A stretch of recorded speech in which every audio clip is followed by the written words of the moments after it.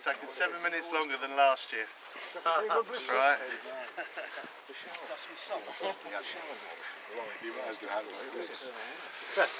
Have we passed Lee's house or was it along that way? Just along that That's way. along that one? Yeah. Yawning, staggering, just having a look here. Well done, you've all done very well. We've ordered the beer. So it's being pulled as you speak.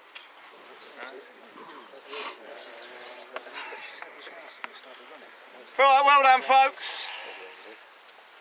Is that it, Mr. Crazy? You haven't lost any?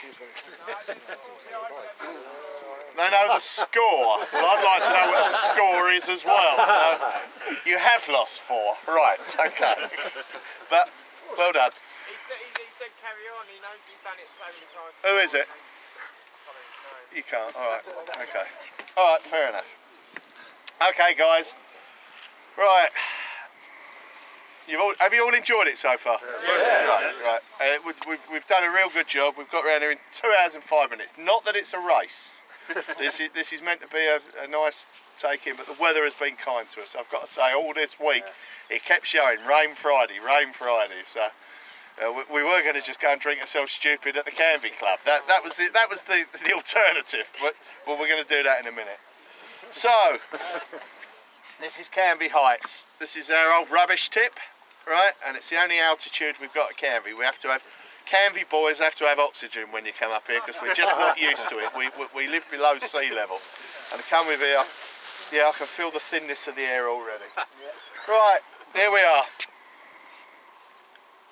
That's Long Horse Island out there in the marshland. And that's where Lee and I used to live, just along by the sea wall here. And at the age of 11 and 12, we used to row out to the middle island and we had a camp out there on stilts. It was like a sort of Cambodian type thing and you used to get in from underneath. And that was our pirate hut. On all of this marshland, this was all our playground and garden. We had a very, very privileged upbringing. Not materially, but it just gave us that adventure zone as young kids to explore and to even row from Canvey Island when we got a bit tougher to Leon Sea, moor up, have a cup of tea over there and get back on one tide, gave us the thirst for adventure, I think. So we felt it was fitting when Lee died in '94. I sat down with his wife Shirley and we said, well, what are we going to do with his ashes? So it was decided that friends of ours from the lifeboat, we were all on the shore here and on the Leon Sea side, and the small lifeboat chugged up and they scattered the ashes off Long Horse Island there. So Lee's mortal remains are floating around here. They're spread here. It's where he grew up as a kid, and I feel that quite strongly.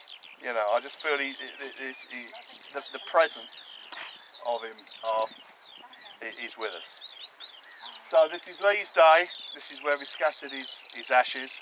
I've got to thank you all very much for coming on the walk. It's lovely to see such a great turnout and such a nice feeling. And this is turning quite. I couldn't stop this memorial situation if I wanted to. You know, it's and I don't want to. We've all become mates over the years, and long may it rain. So we're going to go down. I'm shortening the job for you this year. We've got the bus there, and the pints are already being pulled up. So thank you all for attendance, and we'll make it to the Canvey Club. Thank you.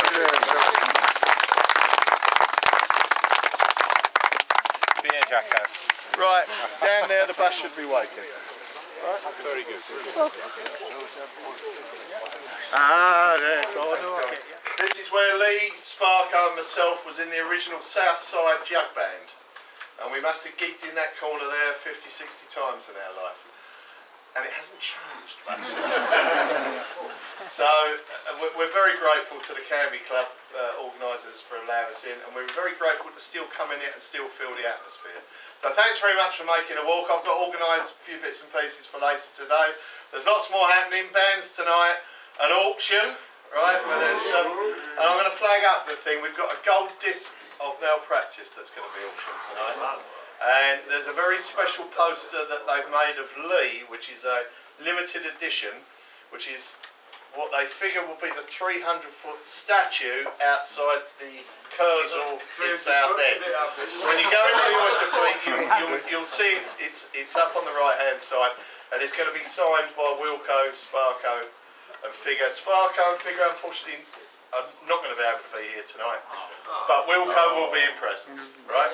Ladies and gentlemen, thanks very much for your time and walk, and I hope you enjoyed it.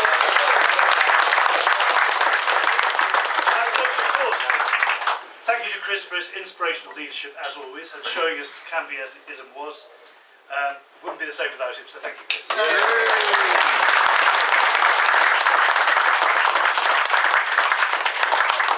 yourselves, take care. Right, does anyone like another thing? I'm alright, thank you. Do you want another drink?